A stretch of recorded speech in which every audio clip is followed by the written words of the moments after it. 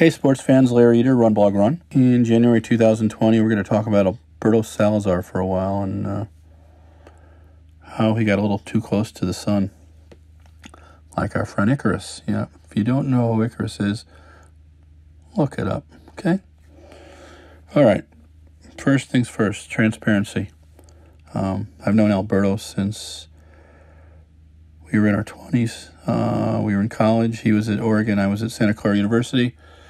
See each other a couple times a year at cross-country events. I recall our senior year. My first senior year. So that would have been 1980.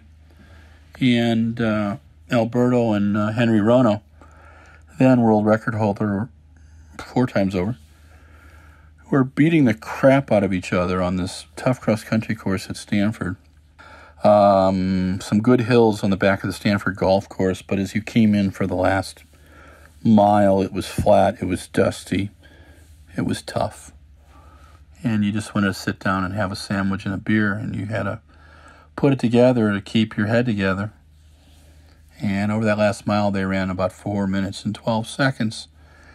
And how do I know this? I was 3/4 of a mile back, and they were coming alongside me, and I could feel the wind from them as they battled it out. It was like watching the movie Raging Bull.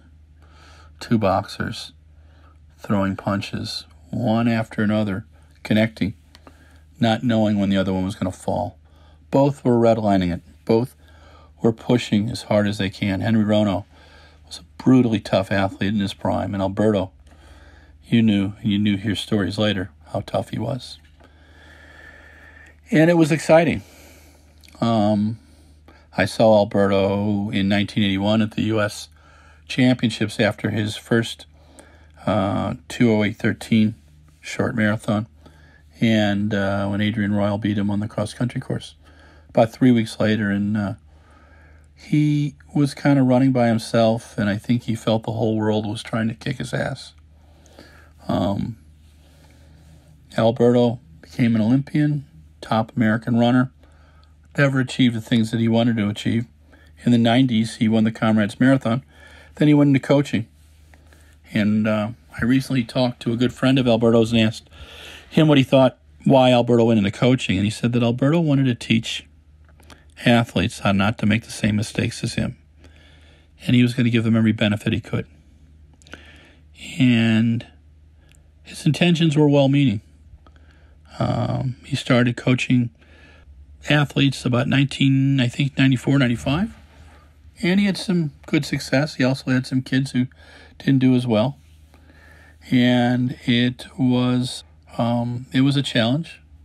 When the Nike Oregon project started about 2006 or 7, he had some fantastic athletes. Kara Goucher, Adam Goucher, a certain athlete by the name of Rupp who continued to develop. Mo Farah came into the group. London 2012 was pretty exciting for them. And by that time, there were already people accusing Alberto of doing more than pushing the envelope. I understood pushing the envelope. I just didn't think he would go past that. And I'm still not sure he did.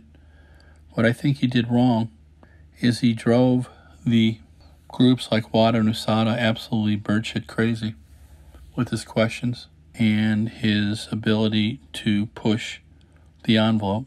And like Icarus trying to get close to the sun, he got a little too close.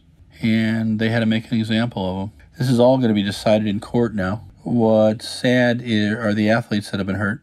Mary Cain's very thoughtful piece in the New York Times must be read.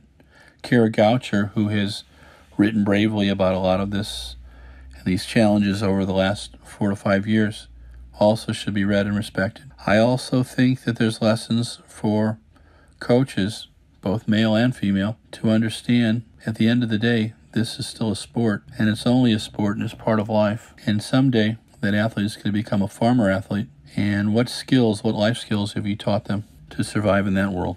So think about the Alberto Salazar situation. Know that there's people who have been hurt and need to be heard. There's people who will catch on to anything and try to make it a little worse. And we'll have to wait and see how this plays out. But as Let's Run said, Alberto has been one of the driving forces in our sport for a decade.